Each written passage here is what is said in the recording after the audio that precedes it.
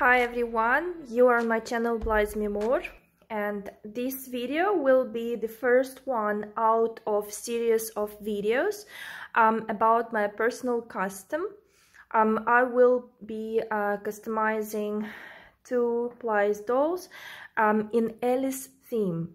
So you will see each single step, each minor detail, major one. I will unveil the mystery behind the process. I think it will be especially useful if you are a new Blythe maker or about to begin customizing your first dolls. So we need to detach this part. I don't use any sharp items because I don't want it to be scratched.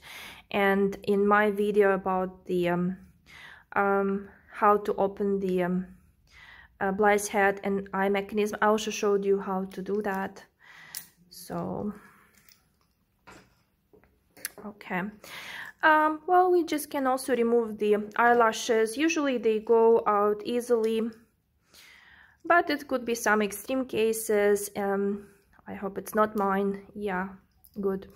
That it may stuck deep inside, so then you need to put it in warm water for some time to leave it soak. You also can use tweezers helping you to fish them out, right? So but in most cases, as I told you, they go easily, like in this case. To remove original eye chips, I use hot melt glue stick, 7 millimeters. I don't go for bigger diameter because, you know, once you squeeze it, so it goes like around. I don't want it to stick to the white part of the eye. It's nothing critical, you still can remove it, but still I don't want to risk it. So that is the diameter I choose, and the way I light the stick, right? So we need to light the hit the bottom part. You know, I'm saying that because once my husband, he was so excited to try it himself, and well, because he saw me doing it so many times, so he took the lighter, he took the glue stick, and he was lighting it, not here but here. So he just made a hole here, good for nothing. So that's why he doesn't touch anything Blythe related anymore, since I told him that he was doing it wrong. So yeah, such a funny story, such a funny true story. So we definitely don't need it to get to catch flames and go wild. So we stick it well and leave it for a couple of minutes to cool down. Also, I can say that 60%, well, in my case, based on my experience of eye chips, I can pull them out from the first attempt, like 60%. 30% I need 2 attempts, and can be 10 really challenging ones when I need to try several times. And even I had a very negative experience once, that no matter what I was doing, I threw that eye chip, that I couldn't remove it in anyhow. I put it in the freezer, I stuck 2 glue sticks, I was doing everything just, you know, out of imagination, and nothing worked. So then my last resort was to take my Dremel, which I did. And what happened, that I was just drilling it inside. It was really nasty. The smell was so bad, and it was melting in a very ugly way. And even the head or the burr of the Dremel I damaged. So this plastic stuck around, and I couldn't move it, remove it anyhow. So I'll be doing a lot of talking and sharing with you my personal experience, and you decide whether you want to scroll the video further or you want to watch from A to Z. See, this one didn't go, went. Right, so I will repeat this procedure as many times as I need to remove all of the eye chips, like here. Just stay with me. So again, I'm very unlucky and I have this eye chip which I tried again everything, it doesn't go. I tried multiple times. I tried to do it with the carving knife, but I'm also so scared to scratch somewhere else. So I'm forced again to do this nasty job and try to remove the eye chip with the Dremel. And I will wear this mask to protect my eyes because it's very serious. So I'm drilling a hole here, and then I will just try to use maybe some hook to pull it out, otherwise I will need to drill more. Finally I managed it with the knife. Yeah, so I managed to take it out. If it ever happens to you and you will be forced really to use your Dremel, don't forget to put the mask, because the it can chip and also, you know, fly who knows where, so be careful. And it's better to not drill inside to this hard part, right? So from the side, but also not too deep, in order to not damage this part. So everything went. Here I was like trying to do it with the carving knife. No, I didn't scratch anything. I was really cautious because it's already my second experience. Meanwhile, I can work with the eyelids because one of the tasks is to drill a bit at this area. So I saw that some Blythe makers, they just cut this part, but some they like drill from here. So I also will do like this. It's all for the Blythe eyes to open. So to make them open even more, we need to cut from here, and in order to make them close even more, we need to remove just a couple millimeters here. So this is our top part, right? We don't want to drill it from here. No, it's exactly, you see this happens here. So we just mark it with a pencil, not more than that. So I take my Dremel and do the job.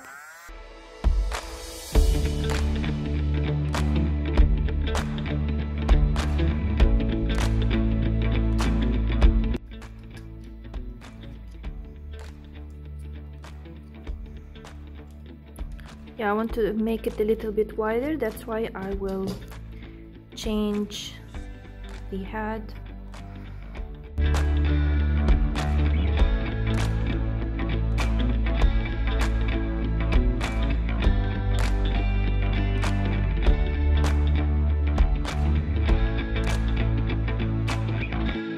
So now it's wide enough.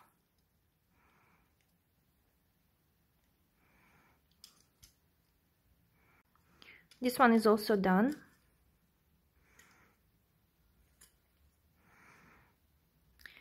And as I told you, we need to remove like a couple of millimeters from this part of the doll.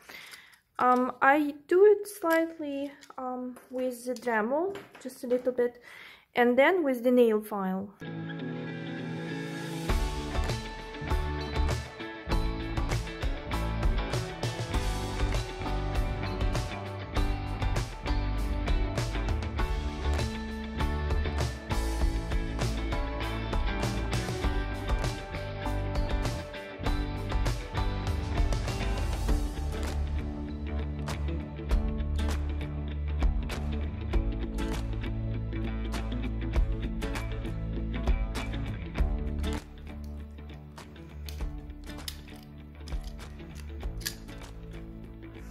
Right, so you see this like bar stick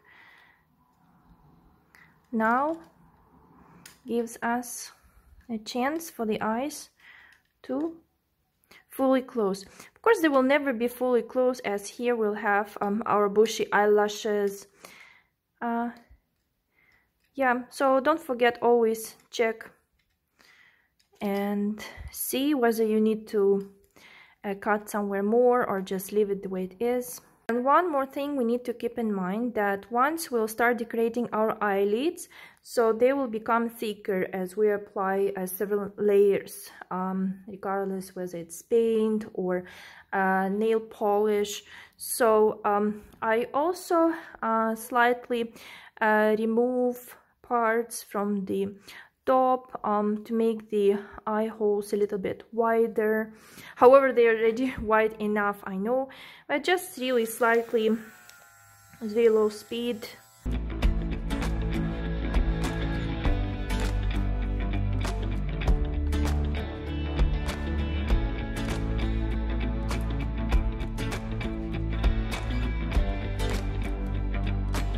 And also don't forget to wear your face mask while you are using Dremel, because we don't want to inhale all this plastic.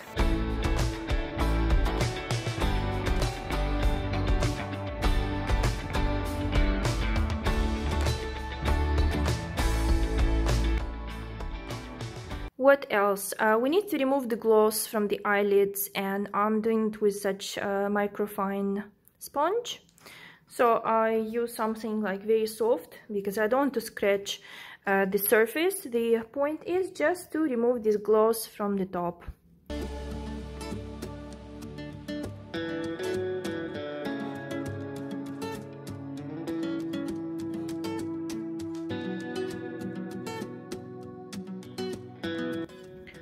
Done. Now there is no gloss anymore, they are matte. Then I put all the parts of the eye mechanism inside of the soapy water. Just wash it all carefully. Can use a sponge. So we want to remove all the dirt, any kind of glue, and make it clean. Definitely we need to dry all the parts carefully. So at first I do it with a towel, and then I take it to the balcony to dry a little bit more. And meanwhile I will be doing one of my favorite parts in Blythe's custom, choosing the eye chips. If you're curious to know more about the eye chips, I also have a separate video about how to buy, what kind of 4 options in purchasing eye chips you have. Also you can do them yourself, but I do buy.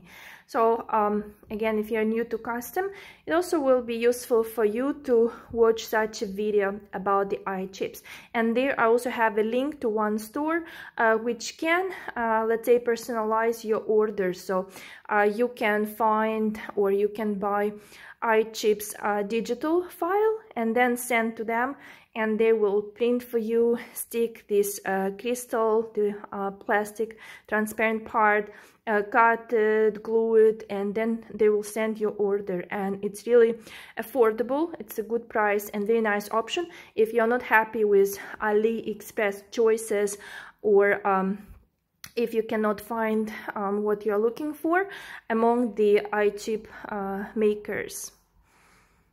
Well, I made my choices for the eye chips. Honestly, I have more than 50 different designs, so but still it's a very interesting process because I have an image of the doll I want to make. So it makes it to be like a puzzle, a jigsaw. Okay. Well, here it's not like the glue stick that we were using to remove the eye chips. Here the super glue, if it drops out of the diameter of the eye chip where it should be, then well, no matter what I was trying, I was not able to remove it. So still there is like a trace that there was some glue. It's like a matte spot, So it happened to me once, and now I'm really cautious. So I'll be using toothpick for precision of the movements and allocating the glue around. So it can be any super glue. I'm using this I'm not sure, I feel like the other one I was using of a different brand I liked better, but still not a big difference, right? And before we start sticking our eyes, we need to know where's the top and where's the bottom, because I also match the eyes accordingly. Okay, I just put them inside of the eyelids to see. So I've checked that this will be the top and the eyes will be looking left, because it also can be this way. No, because I prefer to put the darker part of the eye chip, like to create shadows from the sides. That's why it's important for me. And we do understand that we don't just put them randomly, right? So we need to make them maximum symmetrical. So this is what I mean. You see, the darker part of the eye chip is on the right, and they are adjusted. So I'm just checking,